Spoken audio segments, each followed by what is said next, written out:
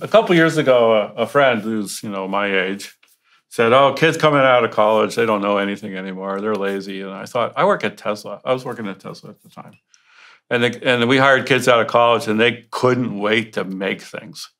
They were like, it's a hands-on place. It's a great place, and I've told people, like, if you're not in a place where you're doing stuff, it's growing, it's making things, you need to go somewhere else.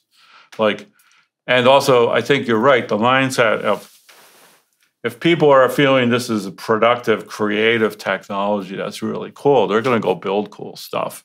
And if they think it's a shitty job and they're just tuning the algorithm so they can get more clicks, they're going to make something beastly, perhaps.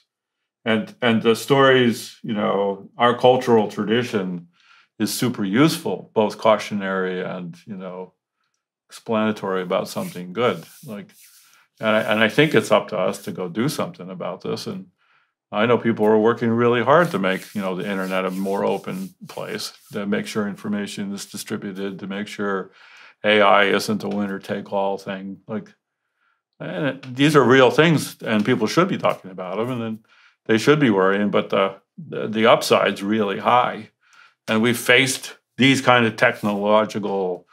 Like, this is a big change. Like, AI is bigger than the internet. Like, I've said this publicly. Like, the internet was pretty big, and this is bigger. It's true, but the possibilities are amazing. And so then let's get our act together and utilize them. Yeah, with some sense we could achieve it. Yeah, and the world is interesting. Like, I think it'll be a more interesting place.